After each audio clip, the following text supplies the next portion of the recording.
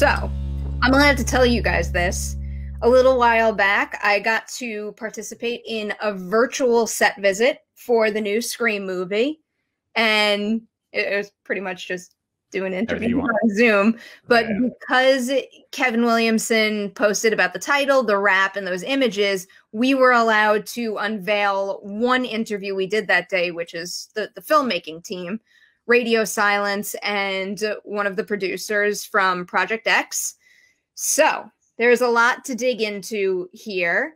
I posted the full interview on Collider, but I broke out one particular story because it just really caught my eye. It was actually from the very end of the conversation, and someone, because it was a group interview, someone had asked them about creating their death scenes, because Scream has so many iconic ones. So, you know, how do you figure out the right combination between your own creativity and ones that are inspired by the original kills? So they basically, you know, talked about how iconic those were and how much they're really putting into making sure that they knock it out of the park in that respect.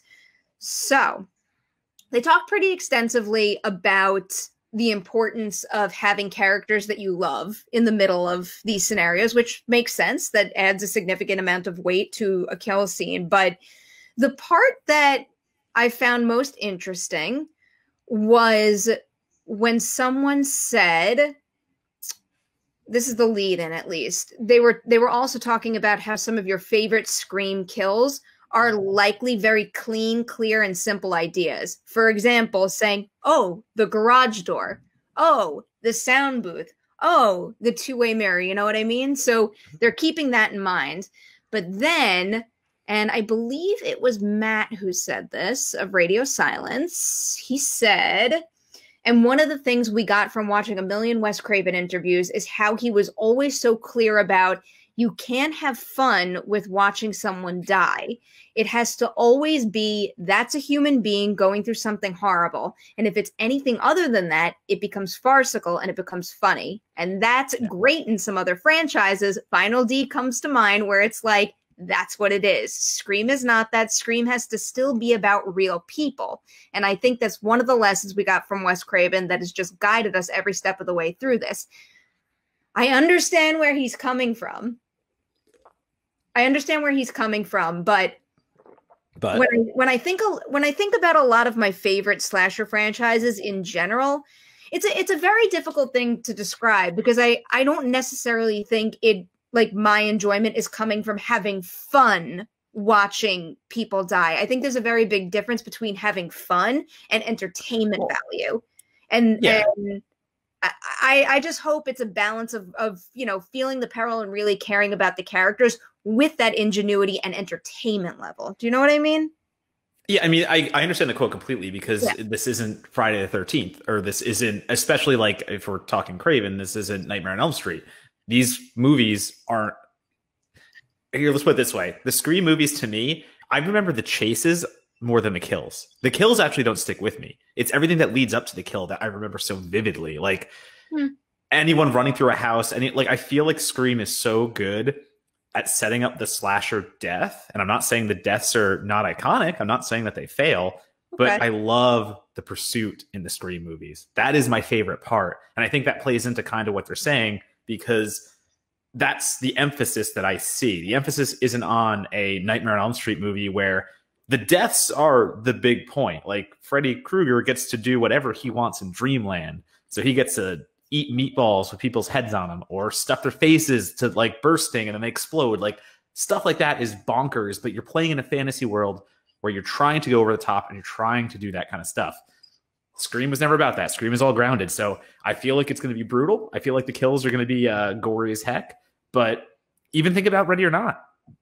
Like you said before in your interview, just talking to them, like I read parts of it, and this is very much going to be their Ready or Not meets Scream, because Ready or Not was already so much Scream, and the deaths were brutal. The deaths, you know, the maids alone getting just slaughtered was like some pretty graphic stuff. But it doesn't stick with you in the same way, because you're not remembering the most violent thing you've ever seen. You're remembering everything that kind of led up to it.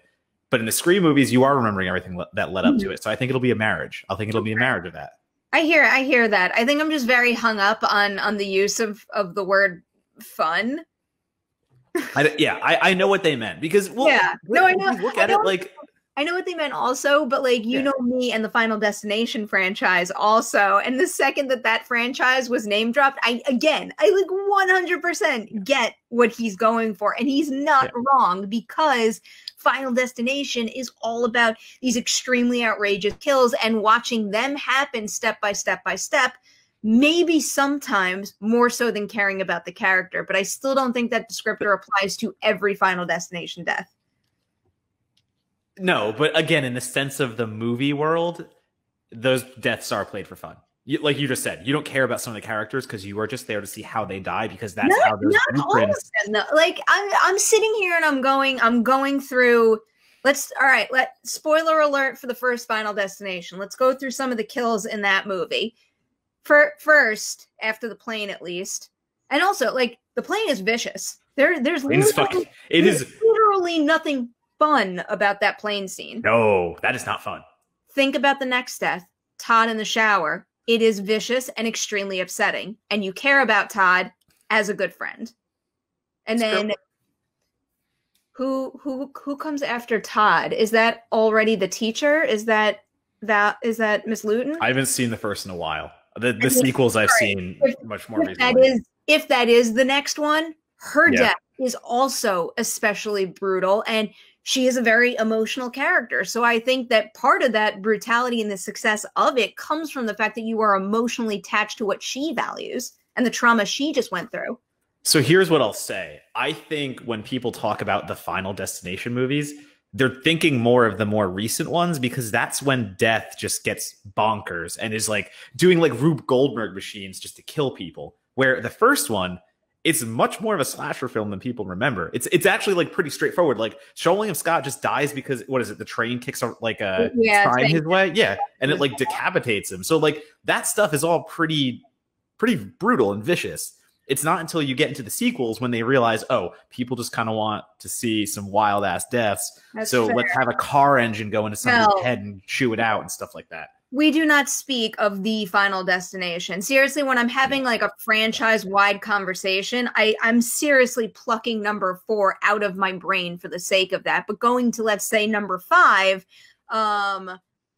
like the death in the massage parlor, that's silly shit. Like silly shit. It's silly.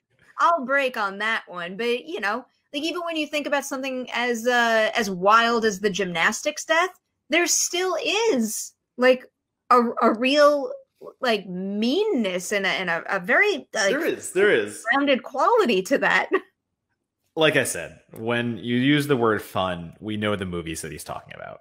It's that you don't have to worry about that being screwed. You don't have to worry about that overtaking. They already showed in Ready or Not they can do the vibe, and Scream is going to be their even more serious take on that kind of vibe. I just got very intense about that. I saw that. You literally just went on a tangent.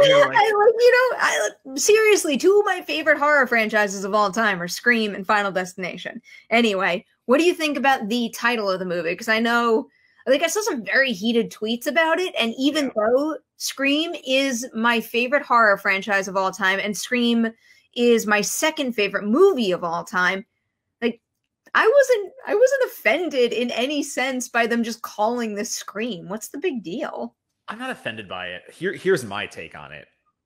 I don't care in some regards, but then also why are you doing it? Because you're just setting yourself up for comparisons. All you're doing is naming your movie Scream and asking people to now put it against the first Scream. Like, the same titles, people are going to confuse it as a reboot. Like, there's all these things that you've introduced now just by calling it Scream, where I don't care personally, but you could avoid so much discourse just by not using the same name. Okay. I don't know why we have to duplicate. So I have a question for you. Did you ever see anyone else do that with the new Halloween movie? Because I honestly, I didn't. Maybe not. Maybe that's a good point. When Halloween came out, I think there was a little discourse around like, why are we just calling it Halloween? But that's maybe when they first announced it. But I feel like once the movie was here, I just, I don't know. I never had a problem with it. I never saw it confuse anyone. I didn't see any of the conversations specifically going towards, well, because it's called Halloween, let's compare it to the original. You know what I mean?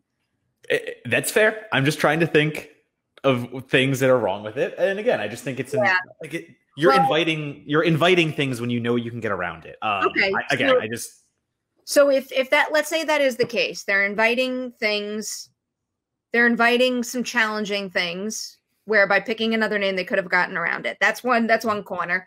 What if in the other, it's this mentality of, if we call it Scream 5, we might alienate some moviegoers out there who are maybe new to the franchise and won't watch it because they think they're 4 movies behind.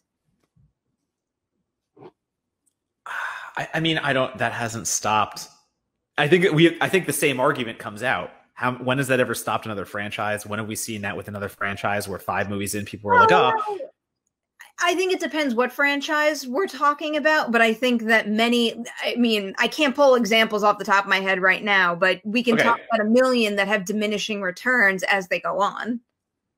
So here's one, Bride of Chucky.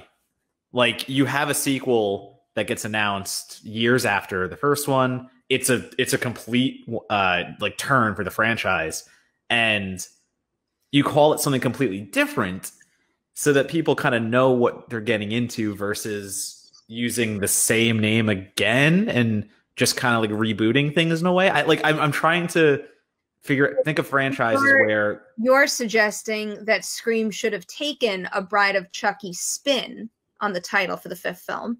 Possibly, yeah. I think you do something and just say, like, because that would also like fit the Scream mentality in a way of just we're at our 5th movie, so now's the time when we go bonkers. Like, they just call it like fucking Ghostface Goes to Space or some shit because it's like that's where they are right now, and he doesn't have to. It's just something dumb, but Ghostface X.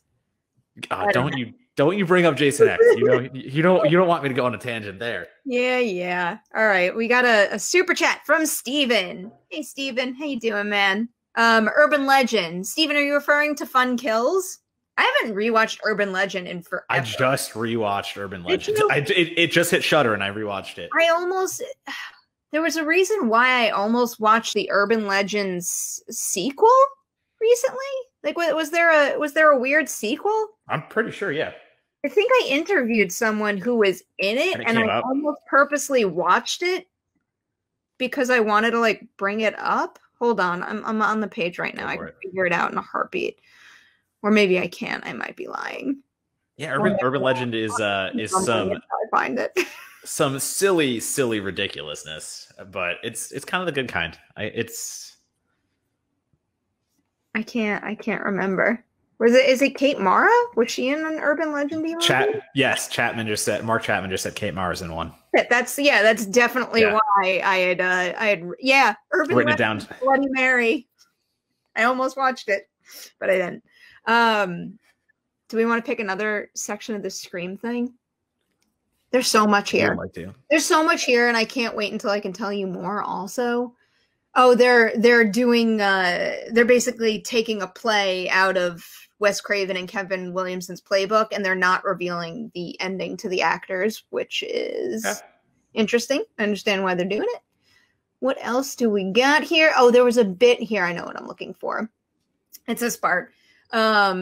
We all know that the Scream movies have that meta nature to them, and if you think about it, the horror genre was in a very different place when the 1996 movie came out compared to where the genre is today. So when we asked about tapping into current trends, Matt had said, the movie has a lot to do with the current state of horror, but one of the things we talked about is that unlike when the original started and horror was sort of on a downward path and it wasn't that popular anymore, people outside of the mainstream were still into it, but the mainstream had given up on horror. That's not where we're at now. Obviously, horror is as big as anything right now, and so it's fun to go at it from that angle, but also at the same time for us, scary is scary, and it always will be. If something's truly scary, it's just going to be effing scary, and that's our... Why did I bleep myself? Fucking scary.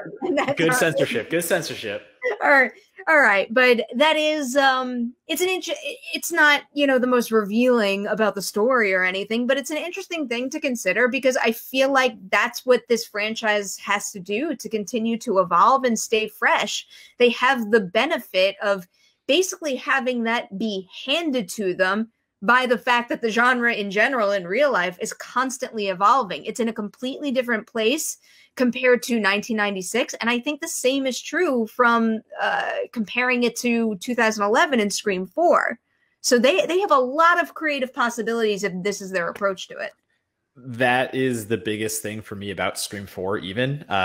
If you watch them all in order, the time between Scream and Scream 3 is not very long. There wasn't that much for the genre to actually evolve into. So you kind of had 3 movies that played in their own sandbox.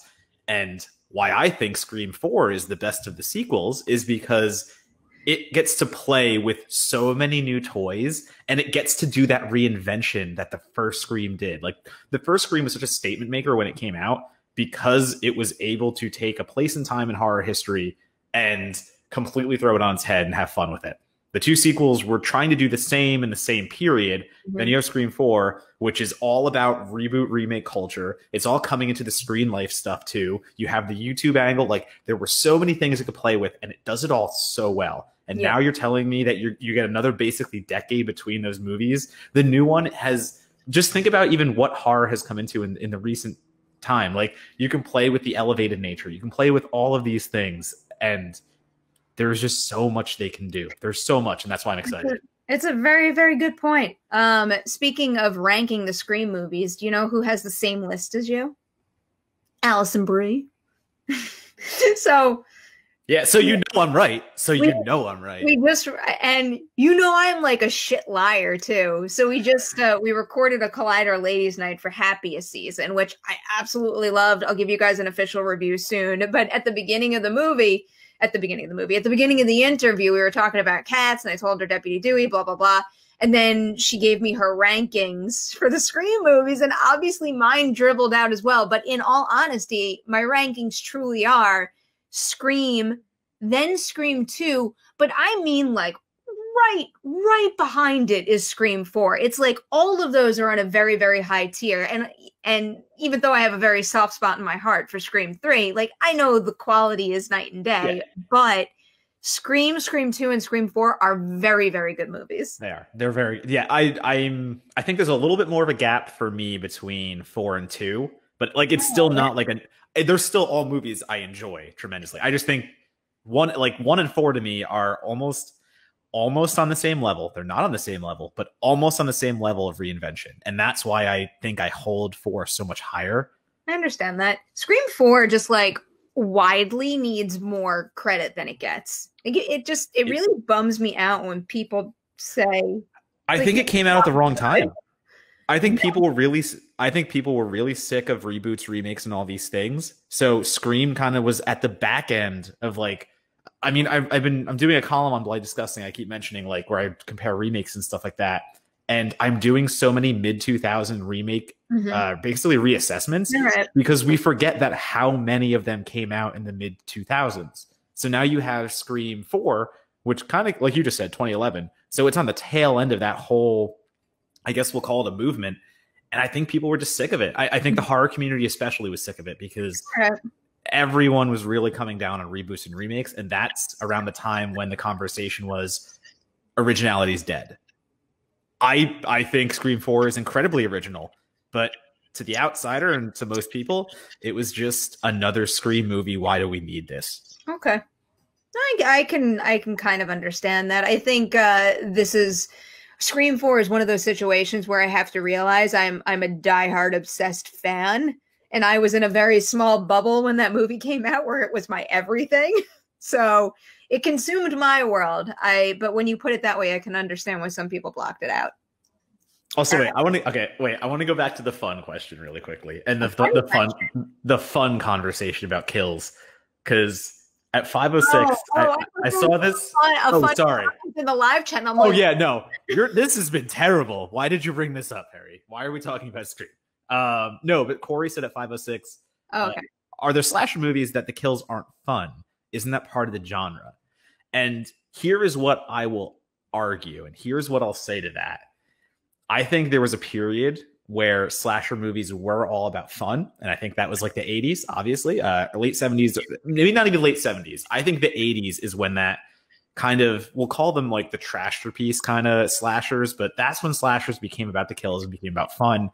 And as horror evolved and we got away from that, I think we're now entering the realm where slashers are less about fun and more about making a statement in a way. I would more about the message and the statement. And I think that's the difference when I watch New Age slashers. The New Age slashers we're seeing are just more gruesome. They're more vile. They're more violent in the sense that we feel the deaths more versus the old 80s slashers. Yeah, we laughed as people died. I mean, I rewatch how many of those and I laugh when people die because they're ludicrous. They're insane. They're also practical effects that look cheesy at times. And they're also practical effects that look like literally plastic is being killed. Yeah. We don't get that anymore. Things are more realistic. Things are more technically advanced. I think that's where the fun is kind of like dissipating, and now we have the new age of slashers. That's kind of, no, that's true. It's like when I think about some of the Friday the 13th movies that I like rewatching, like, you know, I don't know, Manhattan and stuff like that. Love Manhattan. It looks like the kills are absurd. I'm not taking them seriously. And yes, in that instance, maybe I can apply the idea of having fun watching someone die just because it's so outlandish. But we're not having fun watching someone, like, we're not having fun with the death. We're having fun with the death itself. It's with the craftsmanship behind, you know, the movie magic of showing the death. I think that's where the word fun applies. But I still don't think in any other case, like even in a Final Destination with the most ridiculous kill in the world, I don't think it's ever about the fun. I think my enjoyment of slasher movies in particular, and, you know, horror in general, comes from this thrill that I get out of seeing the step, like you were saying before, like the steps paving the way to the kill. It isn't an actual like fun enjoyment or relishing in the kill itself. I think that's the difference. But that's the difference, though, because when you watch Jason Takes Manhattan, as Mirror Domains has just brought up, when Julius Gaw gets his head boxed off by Jason, that's fun. I'm sorry. When a man gets his head boxed off by a slasher villain, that is fun because it's not supposed to be serious. It is supposed to be absolutely ridiculous. Yeah, no, I think that's probably the key of it right there. I'm glad I brought that up now. Apparently it was discussion worthy after all, and not just something weird I was obsessing over. I mean, it could be both.